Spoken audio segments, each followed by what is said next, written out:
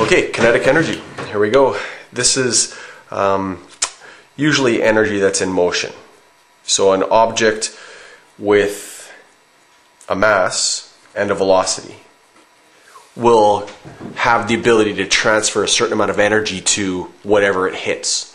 And so what we'll do is we'll take a cannonball. So here's our cannonball. It's going to be flying through the air, and we're going to have it smash into the wall of a castle.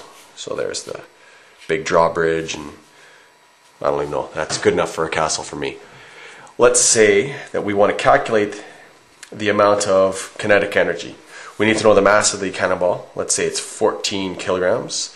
And we need to know how fast it's going.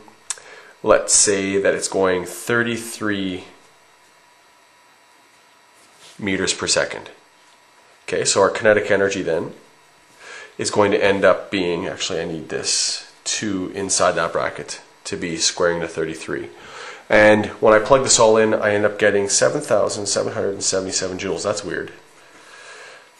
Okay, so now this cannonball is able to transfer this much energy to the wall when it hits.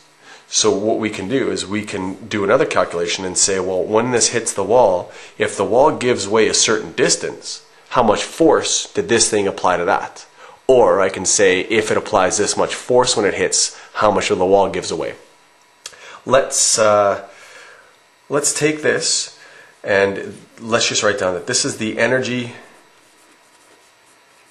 that is able to do work. Okay, so that's what that 7,777 joules is able to do. So that means then that my kinetic energy is essentially work.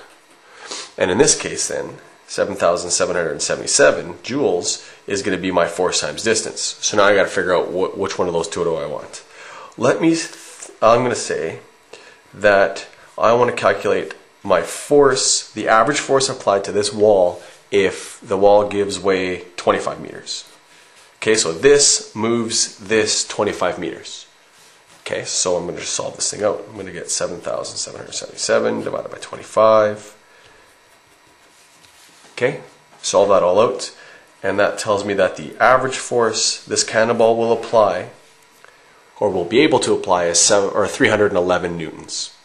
So that is kinetic energy, or energy in motion, or motional energy, whatever you like to call it.